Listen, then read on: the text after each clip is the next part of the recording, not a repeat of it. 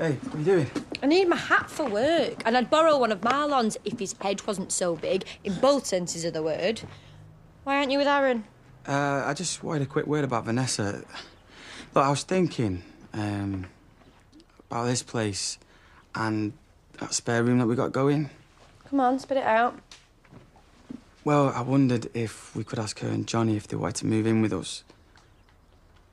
Look, just hear me out, OK? It would only be for a few weeks, and it's only while he's so tiny and everything's so full on at the minute. OK, all right, so you want us to sacrifice our lovely, chilled, baby-free home 24/7? Listen, I know it's a massive ask, OK? I get that. But come on, Vic, it's pretty obvious Vanessa's not finding it that easy right now. And look, to tell you the truth, I spent more time with Johnny in hospital than I have in the last week since he's come home. Right, so you need to talk to Vanessa to sort some proper time with him. No, I don't. Because I don't want to just grab the odd hour here or there.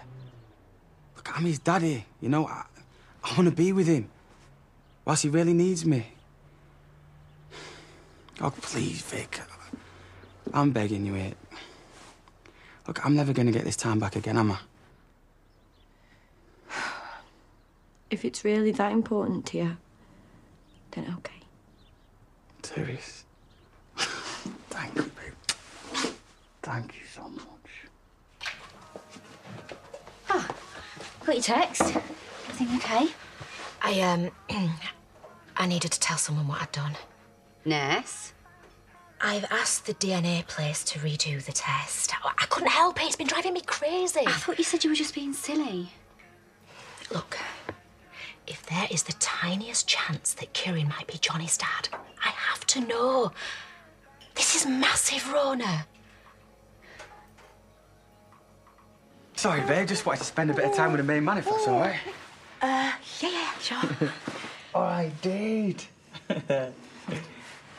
So, how's it all going?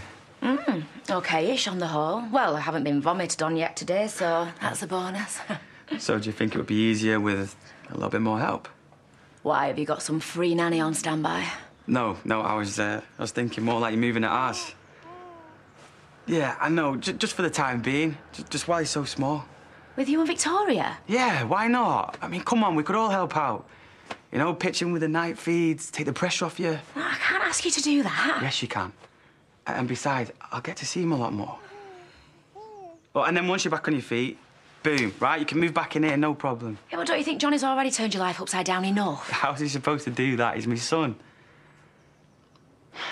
All right, just think about it, that's all I'm saying. I reckon it could work out for all of us.